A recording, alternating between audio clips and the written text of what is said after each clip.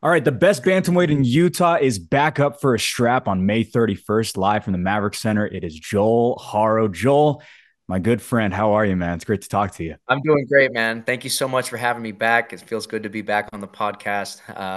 Yeah, I'm doing great. How about yourself, dude? Doing wonderful, man. I wish we were in person like last time, but no UFC 278 keeping us together. Me down in Southern Utah, you up north. But No. how are you feeling leading into this upcoming fight? You're back up for a belt for the first time in about a year and a half. How are you feeling leading into this one?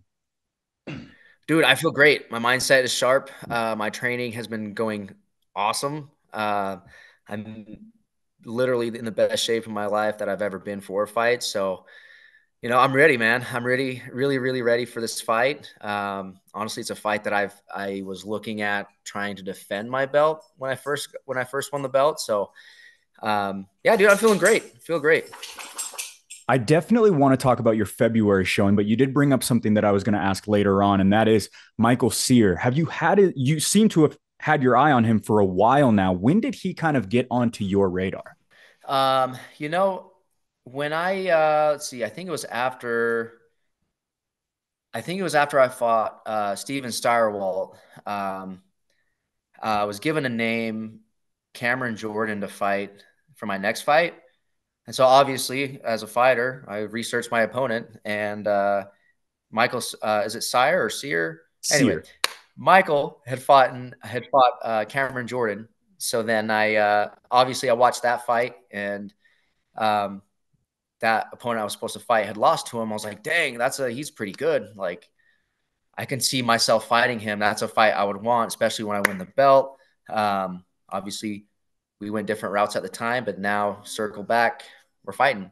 So this is one that's kind of been on your radar for a long time. That's very interesting. How often? I mean, you call fights for Fierce. Obviously, you watch a lot of the fights. How often, when you see these pro bantamweights or even these amateurs coming up, do you look and you think, I might be fighting them one of these days? Oh, I mean, when I'm calling fights, I'll be honest, I don't really think about it too much just because like I'm there doing my job, calling the fights. But then, when I'm researching other fighters or just watching fights in general, when I'm not calling fights, I'm like, dang, that'd be a really good potential fight. Kind of like what I did with Michael Sear. I was just like, dang, I could definitely see myself fighting him. He's a very good competitor, very good fighter, and I'm always up for the challenge, man. Like that's something that I pride myself that I try not to shy away from challenges, and I love challenging myself. And I've been in this sport for a long time, and we have similar records. And dude, this is going to be the main event, and I can't ask for a better card to do it on in my hometown. So it should be fun. Well, let's talk about fight of the nights. Let's talk about you fighting in Utah this past February, Albara Atmeh. Obviously, the fight of the night, back and forth battle between you two. You get the nod on all three judges' scorecards, 3 rounds to none. When you were going to the center of the cage and Jackson was announcing it, did you know that you had won all 3 rounds, or was there a toss up of any sort? Were you worried at all that there might be a split or something like that? No, not at all. I knew I won the fight. The only thing that did kind of have me a little worried, but I knew I won the fight, but like kind of had me worried because he did land that spinning elbow in the last 10 seconds. Kind of buckled me a little bit, but I was still there, ready to keep engaging. Um, but no worries going into the judges' scorecards. I knew I won. I was hitting him on every angle I cut, every combination I threw was landing. Had him rocked in the first round, had him rocked in the third round. And even when he was trying to take me down, I got back up, fought off the cage. I'll be honest, dude, I could have done a whole lot better fighting off of the cage, but we're going to be our own worst critics. So, but yeah, going into the judges' scorecards, dude, I knew I won that fight. I know there was a little unhappy feelings from the other team, thinking, "Oh yeah, we won that fight for sure," or at least about the scorecards. I don't know what it was about, but bottom line, I won and did everything I could to win. Did you know that you were going to do the point? Did you know that that was something that you wanted to do, or was that on the spot? I mean, we've thrown it on social media a million times, but For that is one sure. of the wildest moments I think I have ever seen in the Fierce Cage. Dude, honestly, during fight camp, like I had actually rewatched that Leon Edwards Nate Diaz fight like multiple times. And I was just, in the back of my head, joking around with the family, with my friends, the team. I'm just like, I'm gonna hit this guy with the spinning elbow. I'm gonna point at him, just kind of making jokes, laughing it off. Um, and I totally forgot about it until literally in the moment I hit that, rocked him. I was like, oh, dude, I got you. I got you. You know what I mean? And I actually did the point. And I know, in the moment, it was cool to do. It was fun to do. In my head, I was like, yes, that's my Nate Diaz moment, whatever you want to call it. And I'll be honest, dude, like a week after the fight, I rewatched it. I was like, dude, that was cool. But like, you should have just went in for the kill and finished him. It would have been better to finish him. But I mean, it is what it is. We're in the entertainment business too. So you got to entertain the fans and, you got to do what you got to do. You know what I mean? Did Bobby and Pedro like the point as much as the rest of the masses did? That I don't know, man.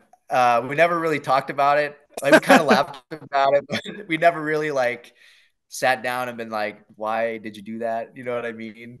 Um, and like the way that whole situation played out, um, like watching the raw footage, you hear his corner put him up against the fence and elbow him, and then you hear Bobby King, "Yeah, let's try that."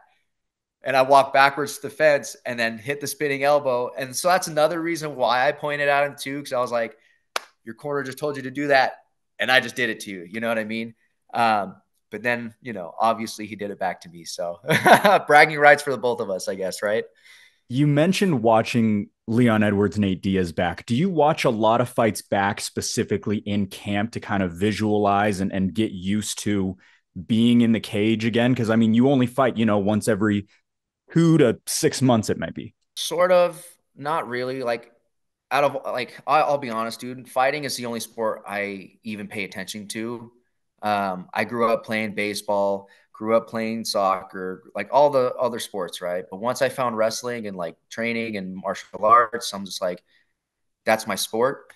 So I mean, I watch fights all the time, and especially when I'm in camp too. I like watching when I'm running, when I'm doing my long distant runs. I love watching fights. I love just seeing the game because it passes the time by when I'm running, and I'm constantly upping my speed if I'm running on the treadmill to push the pace a little bit, but also just to be like I guess so, kind of being in the mindset of fighting and just studying different fighters out there. You know, the last time we spoke nearly a year ago, this was a much more somber interview talking about your first loss, which wasn't the easiest one. And then kind of a long road to get back. It was nearly a year before you were able to make that walk once again. Mm-hmm. Going into this past February fight, did you feel doubted or did you feel your back against the wall in any way? What were your emotions like coming off of a loss versus your previous fights coming off of wins? Um, I had zero thought of what if I lose? What if I do this? What if, I didn't feel any pressure at all. And honestly, I don't feel any pressure for this fight at all either, because if you're feeling all that pressure, in my eyes, in my opinion, you didn't do enough to prepare for the spotlight. You didn't prepare enough for your fight or whatever it may be, right? Um, and I made a lot of changes. I invested a lot into my previous fight camp, and I invested a lot for this current fight camp as well. And it literally is all in the preparation and the mindset that you put yourself in. Because I've lost multiple times. My amateur career, I've lost uh, Muay Thai title fights. I've lost amateur MMA fights, and yeah, losing sucks. It definitely does for sure. Um, but at the same time, it's what you do after that loss that's going to propel you to the next level. If you dwell on that loss, then you're not going to progress. You're just going to stay stagnant in wherever you're at. And like going into that fight, dude, like I mean, we all know it wasn't the same me that was in there fighting Yazin. I had so much going on in that fight camp, to injuries, to losing one of my students, and just life in general, right? So, um, yeah, I mean, a loss is a loss. It's part of life. You know what I mean? So you can't really dwell on it too much. You just got to keep moving forward. Let's talk a little bit about your prep. Specifically, I know you went up to Denver and you just mentioned you're going to be heading back over there in just a couple of days. What is that process like getting there? And how did you kind of get involved over there? I know that's Bang Muay Thai headquarters. So is that kind of the way that you found your way up there for some of your training camps? Yeah, I started training out at headquarters with Sensei Dwayne Ludwig when I was training for the Steyerwalt fight. And when I was going out there, I would only go out there from like Wednesday to Saturday, just get my training in, then come home and then go back out again, you know. But this last camp, some of the Utah community here may know who Casey Radden is. He trains out at HQ as well, and was also training out of High Altitude Martial Arts, also known as Team Elevation. And we've always crossed paths. We've always known each other. And when I was going out there for my last camp, I was like, "Hey, Casey, I'm coming out here to train. I would like to get some work in with you." And he took me under his wing. He's like, "Bro, I got you. We're gonna go. Like, team trainings this time. Just come in here with me. I'll get you introduced to everybody." And that's pretty much all that had happened. And you know, it's all about who you know and building relationships and maintaining those relationships. And I feel like I have another team out there that supports me and helps me get ready. And that's exactly what we're doing for this camp as well. Yeah, speaking of that, we see you rubbing shoulders with Corey Sandhagen. I know that happened last camp as well. What's it like being able to train with someone who is so high up the mountaintop of this sport? It's pretty freaking sweet. I'll be honest. And you know, Corey is definitely one of my favorite fighters, and being able to train with him is so surreal because you can't walk into a basketball gym and train with LeBron James, right? It's like this is the only sport where you can actually walk into the gym and actually train with these guys. Um, it's awesome, dude. Like he gives me really good feedback. He beats me up a little bit, and that's all I could ask for. A good teammate like him to be able to help me out. Give me advice. Since he's been doing it a lot longer than I have, like it's like, dude, all right, let's get this work in. All right, what could I do better? What can I focus on? He's like, no problem, dude. You focus on this, and this, and you know, it's just pretty much just like that. And then even Chepe Mariscal, like he helped me last time I went out there. We had a really good sparring round. And then after another good conversation, he's like, dude, let me know next time you're out here. Let's get more work in. And then even this last trip, he came out even though he was after his fight, he was still there at sparring, coaching everybody. Came over to me, started coaching me for one of my sparring rounds, and then after he's like, dude, good work, good job. You're gonna be back out here. Let me know. I know this is what you want to do. You've got it in you. I see it. Like, let's get this work in, man, next time you're out here. So it feels good knowing that I can train with these high level fighters and I'm close to their level.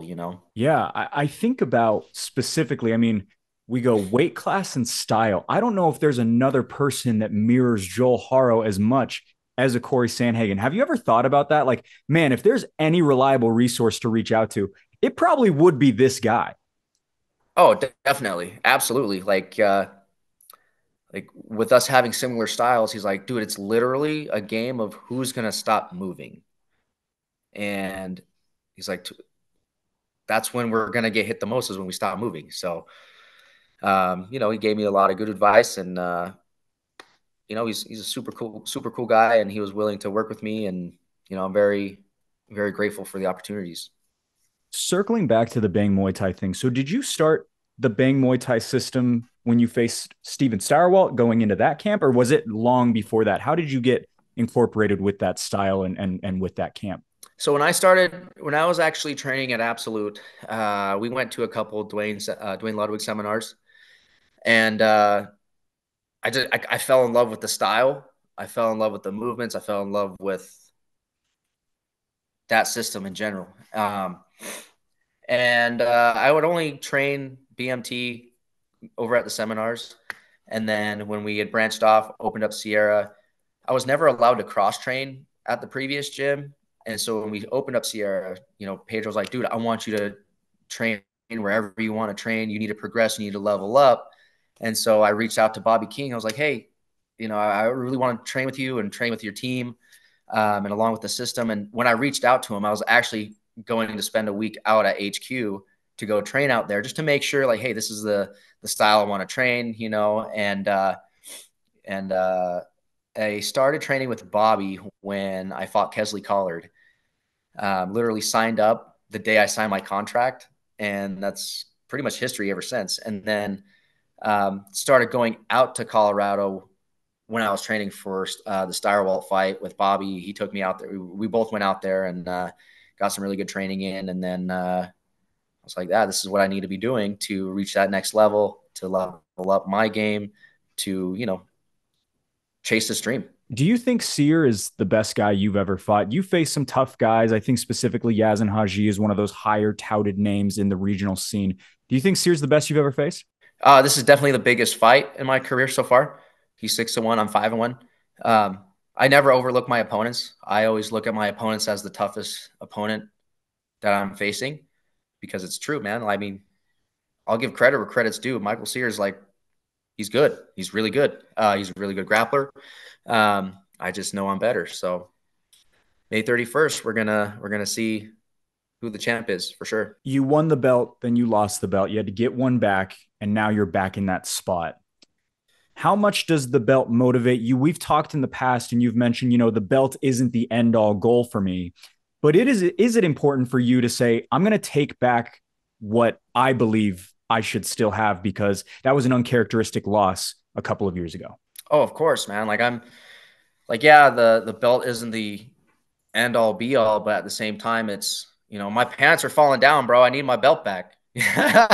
But I'm the number one. I'm the number one bantamweight here in Utah, and having that belt just solidifies my status here in Utah, and it's also going to propel me to the next level with this fight as well. And it's just one of those mandatory things as a fighter and as a champion that you gotta keep on keeping on. Would you say right now, you just recently turned 30, would you say right now you're in your athletic prime? You said earlier you've never felt better.